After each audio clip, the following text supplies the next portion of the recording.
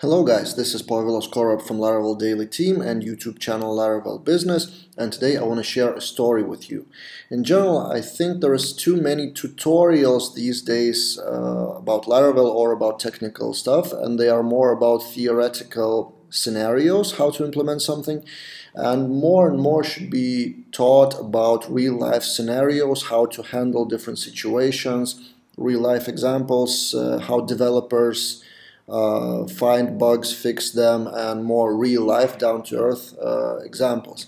So this is one of them, kind of hypothetical example of a story between senior developer and junior developer on the team. I will show you in this video. There will be two parts. One part will be a bug that junior developer has done, and then another part, well, who is to blame. Then will be question, who is to blame, senior or junior or both. And then another part I will actually show you how to fix the bug. Right, so let's go. This is a simple project to place the order, just demo project, hypothetical again, to place the order for a product, and it has the URL place order / product ID. And in the code, if we go to our PHP store, there is a URL place order with ID. And let's imagine a senior developer. Well, it's not really senior code, not sophisticated, but let's imagine one developer, more senior, wrote a service for that specific service to check out, and one method, create order, which does really simple things. So find a product, create order with that product, and then return the order. And the controller for that would be really simple. So you get product ID from the URL, from the route, then you create an order, and then you return, confirm, checkout. Simple.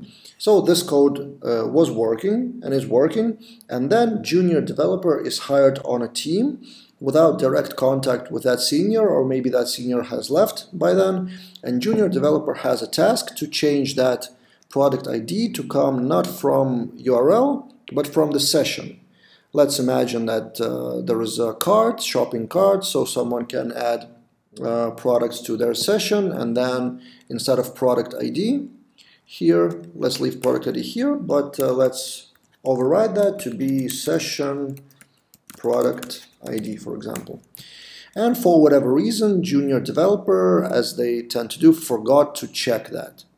It actually exists. So in their case, on their local machine, there was a session and it worked for them. But in this case, for example, if I don't have a session here, I click that button and I will probably get an error, which junior developer, for example, didn't have on their machine because there was a session, blah, blah, blah. And on production or on staging server, someone will get this. The question, who is to blame? Junior or senior? Realistically, if there is not that person on the team, senior is not there, everyone would be blaming junior to not place if statement here. So if product ID, for example, if not product ID, then throw some error, like abort 404, for example, at least. So something like that. But if you think about it, senior is really to blame for the cause. Because what happens with junior developers in general, they tend to introduce bugs, basically. Mostly because of not checking some edge cases, not throwing exceptions here and there, so not thinking about all the cases. And senior should have done it while architecting and basically planning the service. So this should look like this. So here, instead of find, there's no check if that product actually exists. So I would blame the senior to not specifying that the product should exist and not checking. So this is the first part of my video, who is to blame, senior versus junior. Actually both, but more I would blame the senior to not architect the service, which generally if you create a service, it could be used from anywhere, from future code, from, I don't know, mobile app, whatever, maybe if there's API. So you have to prevent all the edge cases and throw exceptions whenever something goes wrong. So now let's step into part 2 of this video and how to fix it. So another trick I want to show you, or another error that you should not do, For example, in Eloquent, there's a great function called find or fail. So it prevents any errors, so you wouldn't get an exception, and you could check just with one line, so without doing any try catch or any if else, just find or fail, and you would consider that a fix. But what actually happens? Let's see. We place an order and we get 404. Now, what do you think that the user would think when you get 404 not found? Probably that the page doesn't exist. It's nothing about product or shopping cart or order or anything like that. 404 means page not found, which means it doesn't give correct description of an error and what actually went wrong and what and how to fix it. So in reality, what seniors or what people with working on the core of the project, what they should do is throw exceptions whenever they can.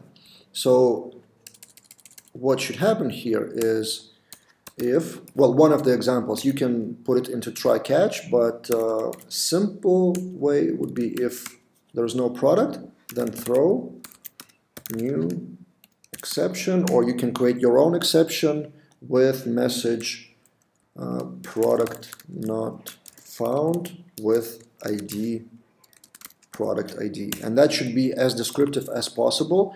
Of course, there is a thin line between here, handled return, I think. Yeah, let's try the syntax. We'll see if it works. But my message is that you should return the exception with the exact error message that the consumer needs to see. And here, actually, let's run this code and let's see if it actually throws an exception. Product not found with ID. And now imagine yourself in the shoes of that junior developer.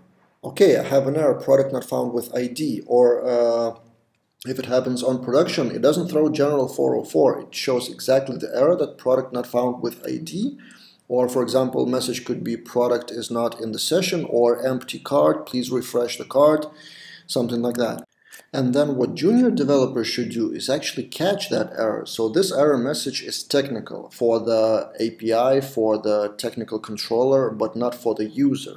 So junior should transform that message, translate that into user, basically into human language. So product ID is in session, and here you add try and then catch that exception X, for example, and then return. For example, let's simplify that. Return your card has expired. Please refresh the page, for example. And let's see if that error is actually being caught. Refresh the page.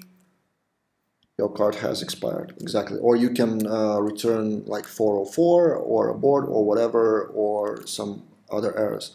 So this is how, in my opinion, it should be done. There are multiple ways to handle that with even more complexity, with your own exceptions and stuff like that.